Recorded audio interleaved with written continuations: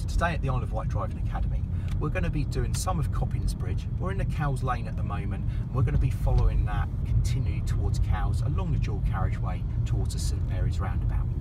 Now again, the driving conditions today are good and dry, which means my separation distance has got to be about 2 seconds to keep a safe gap.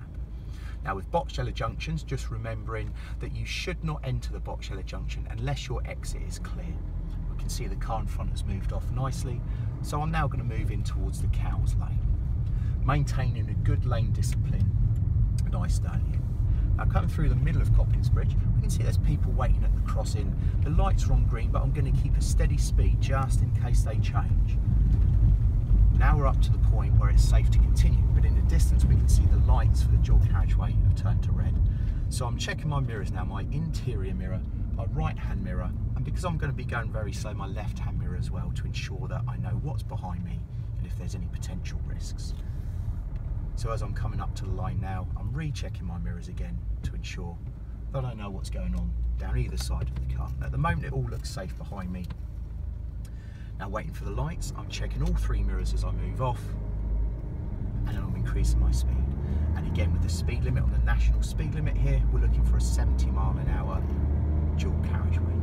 Now I'm already looking at the slip road coming in, so I'm checking my inside mirror and my right hand mirror to make sure if anyone comes up the slip road, I can move over into the overtaking lane. Now I'm in the left hand lane, which is a normal driving lane, so I can increase my speed and there's no need to go into the right hand lane if the left hand lane is nice and clear.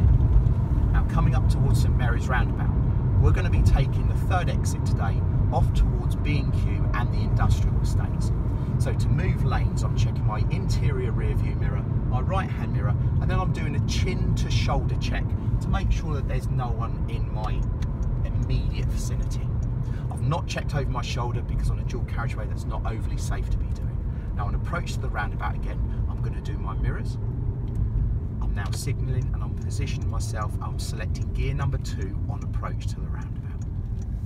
I'm going in slow and I'm looking over on my right hand side. At the moment that's nice and clear, so I'm aiming towards the island in the middle to select my lane, and again I'm making sure that I do not cross through the broken white lines. My right indicator is maintaining to show the cars on my left that I'm going past them.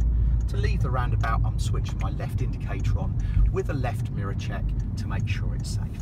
At the next roundabout I'm going to turn left again, so I'm keeping an eye to my right to ensure that it's safe, and then I'm moving in towards the industrial estates. And that is St Mary's Roundabout from the dual carriageway to the right towards the industrial estates.